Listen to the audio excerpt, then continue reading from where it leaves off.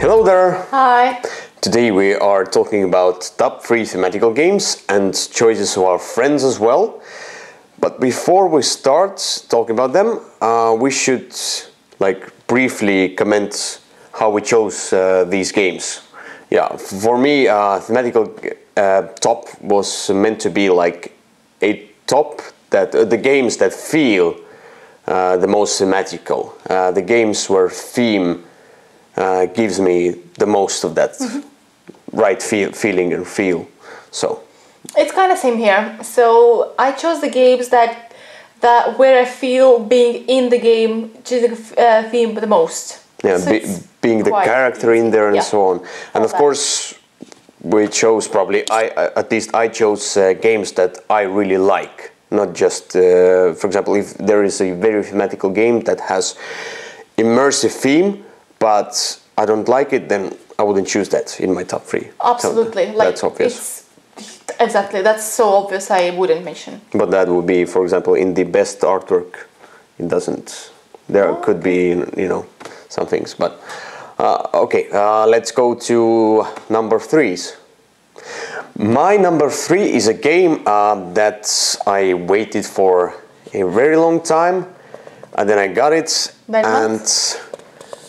9 months, I think. and then I got it, and I really like this game. It's higher on my top 10 of all time, but it's lower according to the thematical aspects. A bit lower in this top 3, and it's Dead of Winter. Surprise, surprise! Yeah. Why it's lower? Because there are other games that have a more immersive theme. Although I like Dead of Winter more than any other game on my list. So, Dead of Winter is a game where it's sort of a Walking Dead as a board game. You have zombies, but zombies are sort of a side dish to that. Immersive gameplay as well.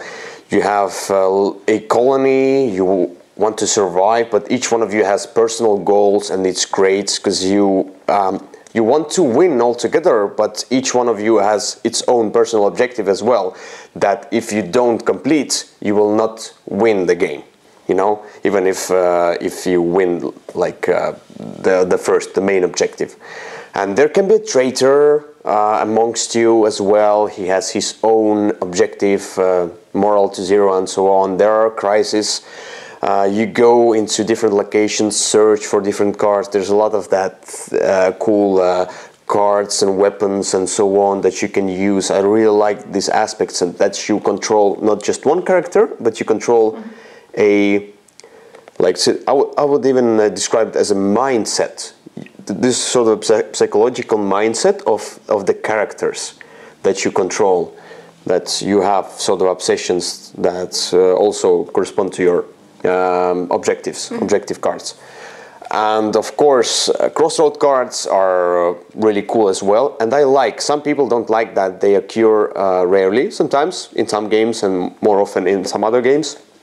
I really like that they do like that, and that sometimes they occur rarely, because that way it becomes unique, it becomes something really cool when it comes up, it's a surprise. Finally we got something really cool, so that I like it. And the crossroads cards give you these big stories, really thematical moments, really tense moments so it trips off of that theme.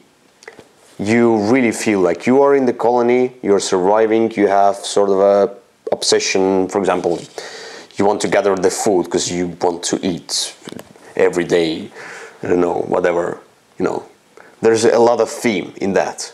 And zombies feel like zombies there, although they are on the side. So that's Dead of Winter. It's really cool game as a whole as well. I know there is something broken in me, but I don't like the game, and I don't find the game thematic. I don't find crossroad cards cool.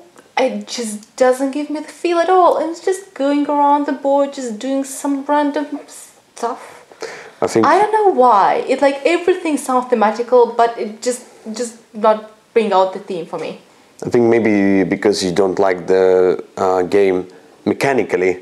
I don't know. That way, for example, if you don't like the game mechanically, you cannot go into that game, and then you will not feel the theme that much. There's as like well. nothing wrong with mechanics. So Yeah. it doesn't make sense. Like I should love it. I don't understand why I don't like it. Because it's pure Ameritrash, and you're a Eurogamer. Yeah, but still. Okay. Yeah. My number 3 is Robinson Crusoe. Okay. It is hybrid with the Euro, or it's even actually more Euro game. But I really like the game that each round you feel like, okay, this is the morning, you gather together in the camp, and then you just divide the task for the day. You decide who does what, who goes where, and all that. I really like that where the moral track goes down in the game, you actually really feel it. You're depressed, you're frustrated with the game, you really are demotivated. In the game, not with the game, I think. Yeah, well, kind of both. Okay. Because if you're demotivated in the game, then you're kind of demotivated like for the game, for the like gameplay, for this one game session. Then you shouldn't like that game. No, I like it because it's really thematical. That's the thing. You're trying to survive, and it is not easy. And of course, those encounter cards, where you go somewhere, you do something, you get wound, and then you shuffle it, and something might happen with the wound. Or you will find a creature that you didn't notice who's that, and then you shuffle, and that creature might come out later, but might not. Yeah, it's a very thematical game. It didn't end up on my list because it was really hard to make it was really hard for me to make the list. It was really hard. You will see the choices that I have, and then you will realize that it was like really hard. I think that the Winter replaced the Robinson Crusoe for me. I think Robinson Crusoe would be number 4 or something like that. Yeah, the game is really thematical. You feel, although the rules are really complex and the gameplay is really complex, you need always, when you come back to it after a few months, you need to come back to the rules as well. There's a lot of rules, and they're not written that well, but the game, the gameplay itself is smooth, I think, or everything makes sense. Yes. So that's really exploring and building, and you need a pot to make like not potions, but whatever you need to make food, and you need shovel to do whatever. That really gives to this game, and I would say it's quite a big rule for maybe designers. If you want to make a complex game, if you want to make tons of rules, make everything thematical, make everything intuitive. So in Robinson Crusoe, as Ilja already mentioned, everything makes sense. Everything is logical, and like the connection with them is really logical. Yeah. That really helps a lot. That's for me that the same. Of game explains itself. Yeah, that's the same for me as with the Winter. The Winter doesn't have easy rules. It has more complex rules as well, but everything makes sense. So, but you cannot make the rules 100% thematical, you know. Yeah. It's impossible, so don't bother yourself with making it, or as players, don't search 100% thematical aspect in the game, 100% theme in that game. Some things should be mechanical, otherwise the game will fall apart. Might happen. Yeah, so let's go to our number 2. Yep. Yeah, my number 2 is a game where the storyline and the story is really important. And you might know the game, you know the game. It's Mice and Mystics. Mice and Mystics as a story, as a great theme, it's like, it's really hard to compare it to something. It has a lot going on. The mechanics are really simple. You just roll dice, you go around, you like do search action, you do scurry, whatever, you know, you fight. That's like an RPG. But in this RPG, they made a game with a really great story that you follow while you play this campaign. You feel like these mice inside the game. You feel like these characters. and that's what comes that's where I feel the theme the most. It's like I feel like I am there in the castle. I agree. Yeah, and Mice Mystics is a great game. There's a lot of rules as well, and it's RPG, but it's really easy RPG with one of the greatest stories I've ever had or seen in a board game. I agree. There's lots of people who criticize mechanics in the game, but this game is really all about the story. If you want to enjoy the game, don't pay attention that the mechanics are, let's say, repetitive. Like you do kind of same stuff. Think about like thematically what you're doing in the game. Like what is changing in each tile or each chamber. Then this game will just come alive. Yeah, if people play like just a simple board game like, oh, I go and roll some dice and kill some rats, and then I search and then go into other chamber and do the same, yeah, then you won't feel the game. Then you won't feel why this game is considered to be a really good game. Even it has really good ratings. Anyway, it's considered a really good game. It is, because it is. Yeah. But yeah, your number 2? My number 2 is a game that came out last year. This is the game that it will be quite hard to tell anything not to spoil. And this is Time Stories. I most probably will be talking quite slowly because I really don't want to spoil anything. Yes. So each scenario gives you different theme, different story, different mystery that you have to solve. And these are really different. They give you the feel quite a lot. Yeah. I am sorry. I really don't know how to tell about the game without spoiling. But that's an amazing game. And if you have heard people telling that this is one of the amazing experiences, then yes, this game is amazing experience wrapped in a board game form. So this is something truly amazing. If you know those exit rooms or escape rooms where you're locked into one room and you have to find a way to escape. So this is kind of same-ish. So it gives that emotion, it gives that feeling, but it is wrapped in a really thematical board game. It's like, yeah, it's escape room, cinematic escape room, let's say. Yeah, but much better actually, much better. Yeah.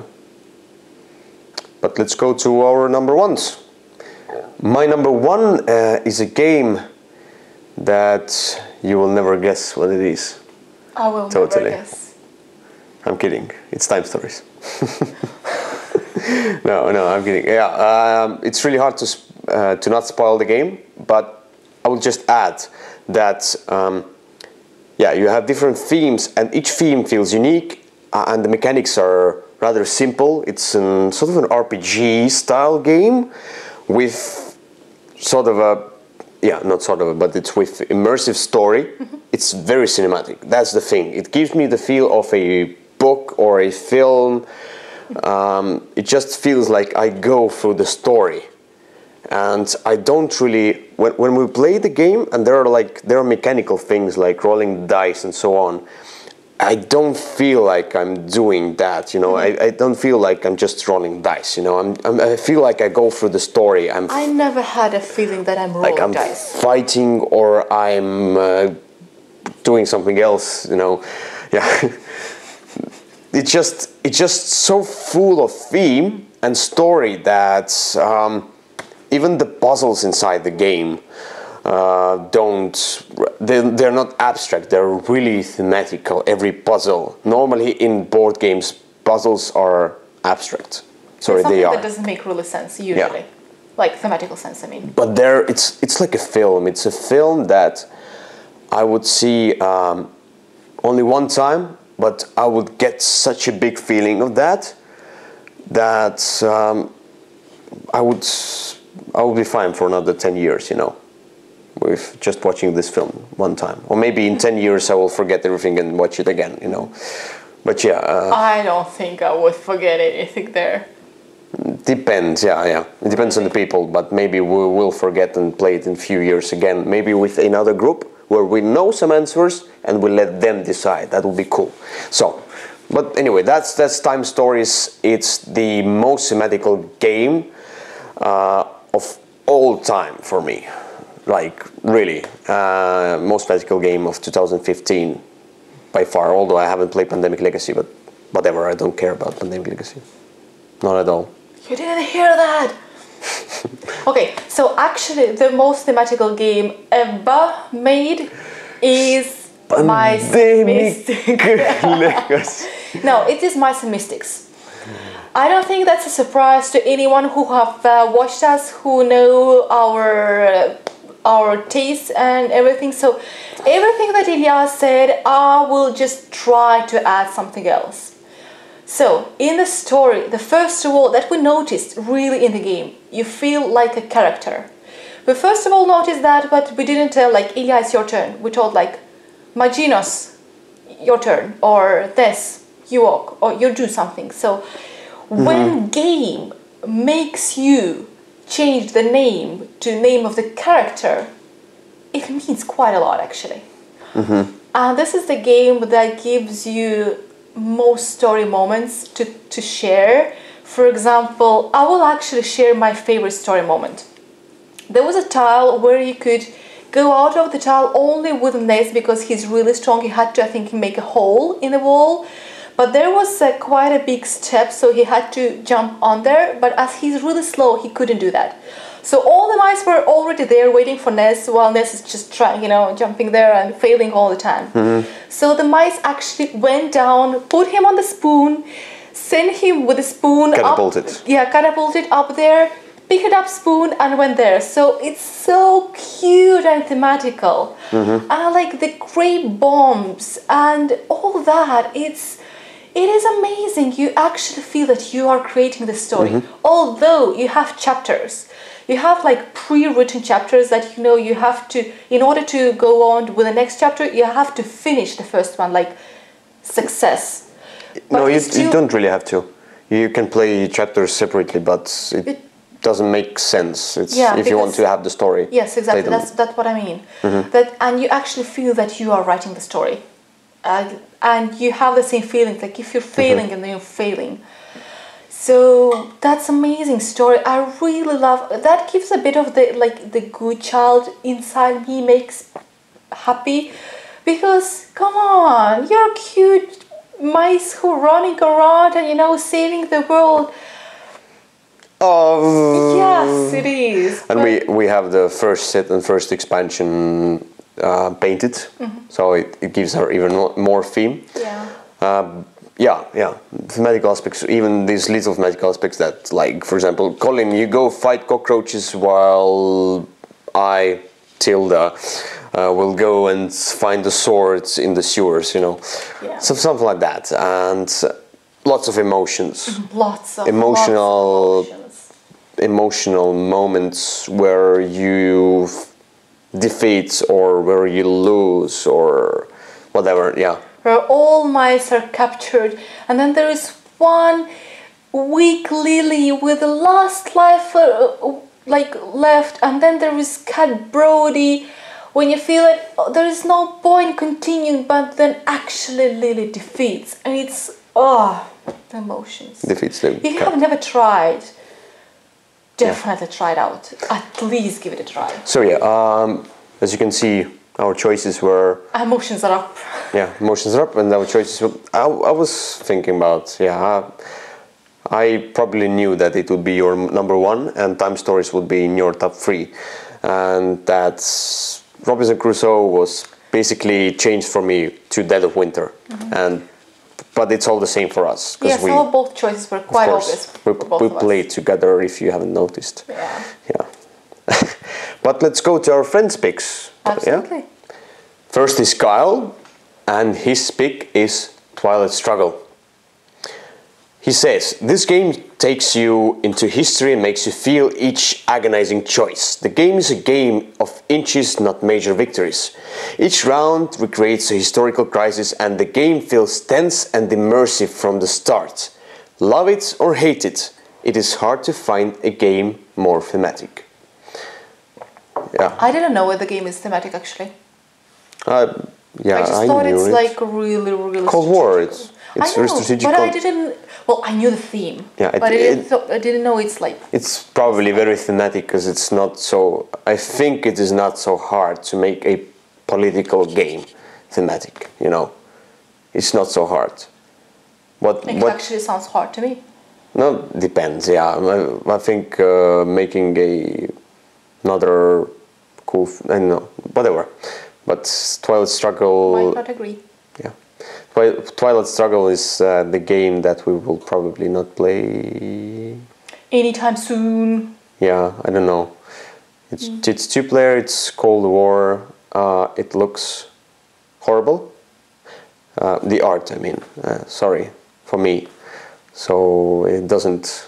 For me, only this last thing doesn't invite. But art.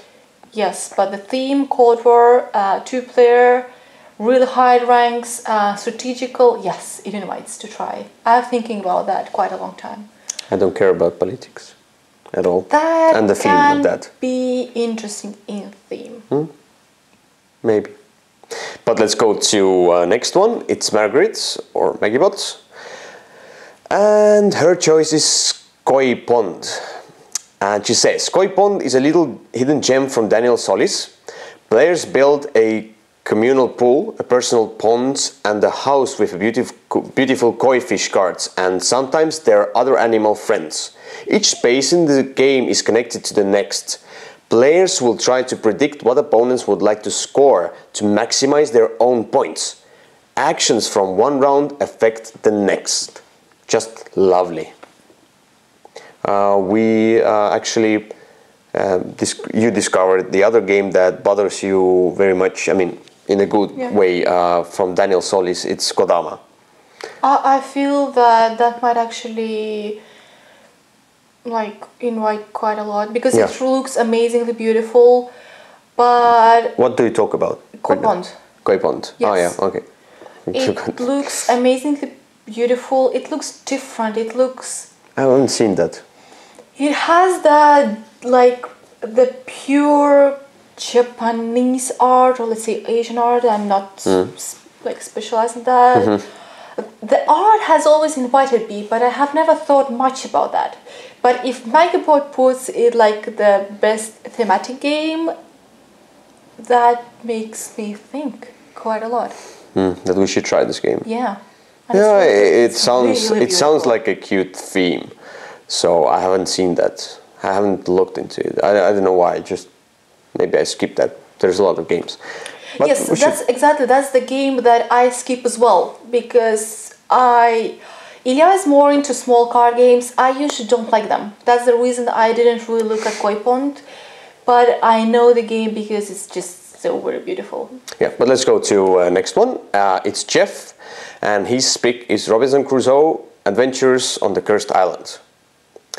And he says, when I want to be brutalized alone or with a select team of island-stranded conspirators, I play this game because it immerses you in its theme. One day I would really like to survive and get off the bloody island. A game I have never won, but come back far more again and again.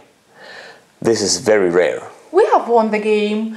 I don't know why people tell the game is so hard to win. No, the first scenario isn't hard to win. I think we win almost each scenario after a few tries. We haven't tried. Those that we tried, of course. We haven't tried all of them. Far from that. We won almost every scenario so far. Yeah.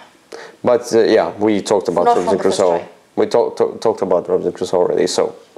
Let's go to the next pick. No, I will actually add. Only really thematical game will make you enjoy losing the game.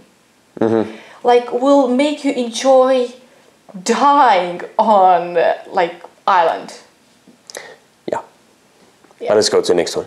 Suzanne picked Above and Below.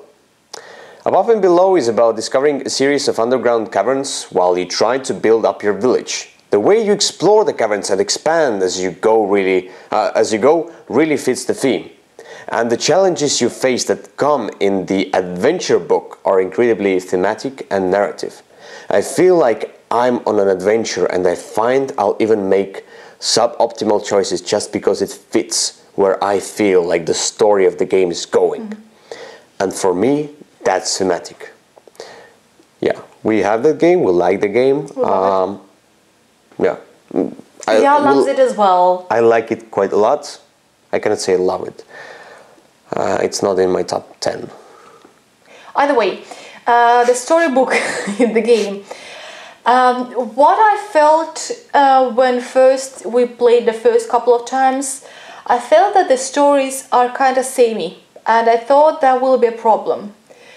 But there is the thing that, first of all, the choices that you make there are kind of like predictable in a good way. That means that they make sense. It's not like like the Arabian Nights, that it's like, Arabian Nights, yeah.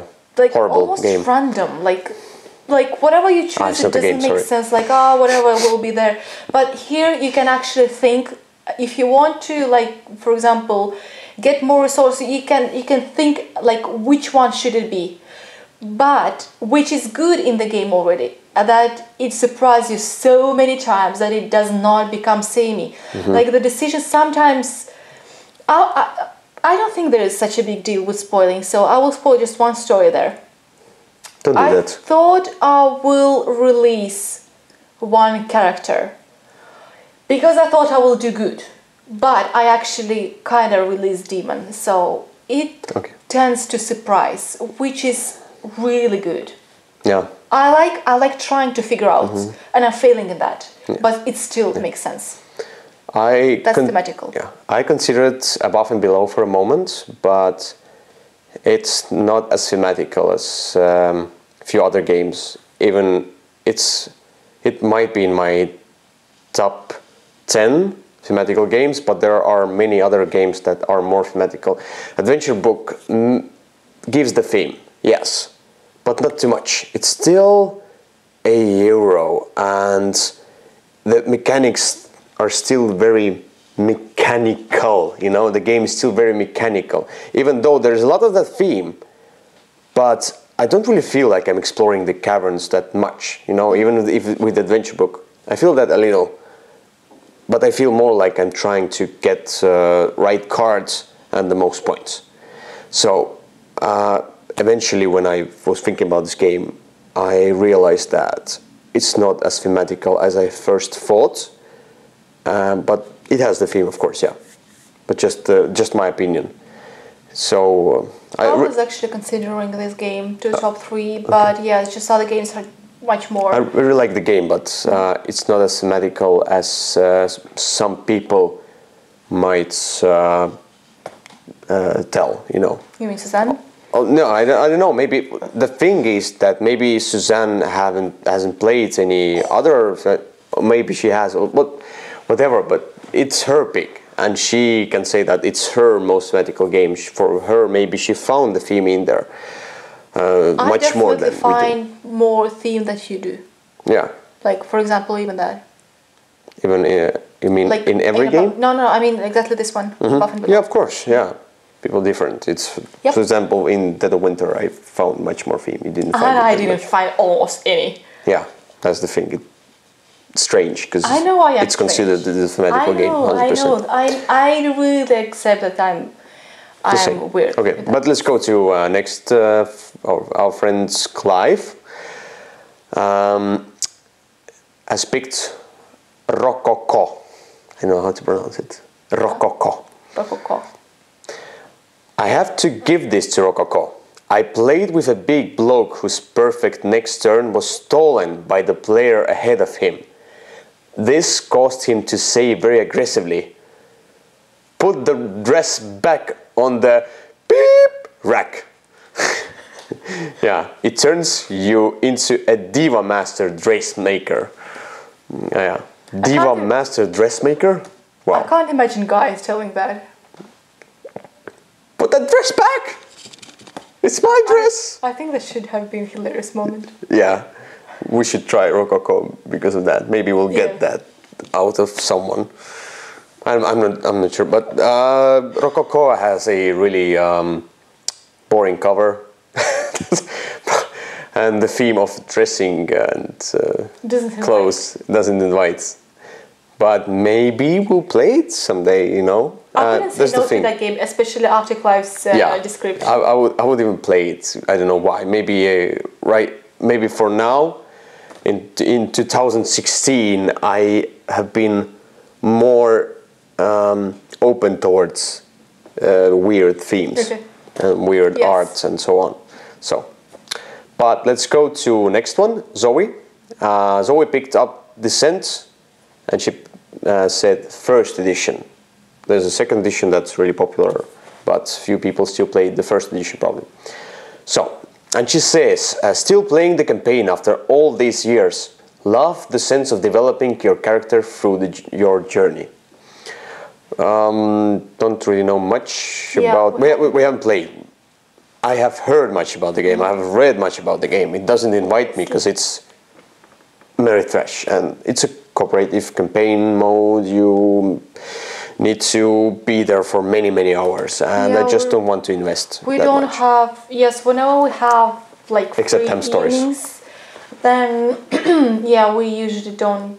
We tend to play more like several smaller games than one big, except of the. Yeah, but Andres, also one of Würfel reviews guys. Team members. He plays it. He loves it, and he has posted some pictures on Instagram. So maybe you can ask him. But Andres is the next one, and he has picked Flashpoint and not Descent. Maybe he didn't come up with any, so he just threw in. And he says, Flashpoint perhaps. Don't really bother with the theme, to be honest, for the most fun comes from playing the game. That are his words. So, Andres is the one who doesn't bother himself with the theme that much. Usually he's like quite a Eurogamer, and like heavy Eurogamers, which are quite... often themeless, or he likes mechanics. He wants to get cool mechanics rather than theme. It doesn't really. But I've heard good about Flashpoint actually. Yeah, it might be very thematical. Yeah, but it's still a cooperative game, so we don't need another one.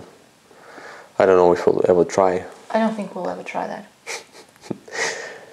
But the last one is Baker, and he shouted Mansions of Madness, or Mansion of Madness, probably should be written. And he says, I'm the first to admit this game is not without its flaws. However, for sheer storytelling power, it's hard to find a better board game. This game has one player taking the role of the keeper who controls all the bad guys and runs the story, while the rest of the players take on the role of 20's investigators. You must search for clues in order to discover the true objective of the keeper so that you can then thwart his plans. While doing so, you must also be dealing with locked doors, traps and obstacles. Oh, and don't forget the monsters. So many cool monsters. So obsessed with the game. This game is sadly no longer being supported by Fantasy Flight Games, but if you ever have the chance to play it, do it. No, there was a small joke about he's obsessed with the game, but I think he's obsessed with the game in a good way. I wanted to try Mansion of Madness. It's the same. It just takes so long that I don't want to invest my time into it. But it's sort of a Cthulhu, Lovecraft, that sort of a theme that I'm fine with. Although I'm not really keen on the, there are so many Cthulhu games coming every week, every day. Yes, I don't know. But the thing is with Cthulhu games that you have like a pointless based on Cthulhu theme and the actual Cthulhu theme that you feel. So the old Fantasy Flight games that made the Cthulhu theme, like Arkham Horror, Mansion of Madness, these are the ones that are good. Yeah, it's probably a very thematical game. I tell more, of course, about the Arkham Horror because we played that. But we are those who I read most of the stories from Lovecraft, so I can feel that, like, the real feeling. So I know which game gives the right Feel the real feeling? Yes, yes, you can do that. Feel the feeling. Be with us. So yeah, so there are games that actually give the right Cthulhu feeling, and those that are just, you know, tentacles. Yeah, probably Mansion of Madness is one of the That should be big thematical, long, but probably, I don't know, it sounds to me as a betrayal on the house of the house on the hill or whatever. Betrayal, everybody knows this game. Betrayal something hill. House Hill, Betrayal. Eventually, I think Mansion of Madness is a better game, probably, based on what I heard. It seems to me that it's a betrayal done right, but I haven't played Mansion of Madness. I have played Betrayal. I haven't played Mansion of Madness, so my opinion is not so important right now here. So I'm just speculating, but it just sounds like that. Yeah. Traps, locked doors, obstacles. You go into the house. There is a master in Betrayal. There is a master that first of all you all do stuff cooperatively, and then you reveal the traitor and you reveal the master of evil. Here somebody is the keeper from the start. So yeah. Maybe they're really similar. I don't. Maybe at one point I will try Mansion of Madness because I really wanted to try it, but maybe in the camp somewhere, in the summer camp, for example, that's coming up, Estonian summer camp. I don't think you're gonna spend half of the day there. We'll see.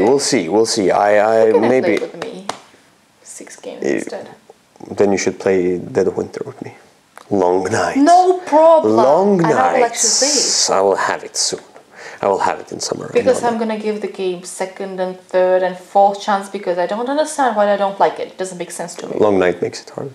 But thank you guys for watching our top 3. It probably is much longer than sorry, I was kind of babbling. Yeah, we were both kind of babbling, but I think it's because of the theme of that top 3. Yeah. No, the thematical games are games that you want to talk about much because you just want to express your emotions. You want to express how you feel about this theme. Feeling, emotions. Lots of keywords. Thematical theme and very. Our English is like is good. Okay. Yeah, so but we're wrapping it up, and let's hope our next top 3 will be a bit shorter, but as good. I think it might be shorter because we have top 3. I think it will be shorter. With top 3 games with best artwork. So that will be our next top 3. That's a good one. I'm really looking forward already. That's a beautiful one, probably.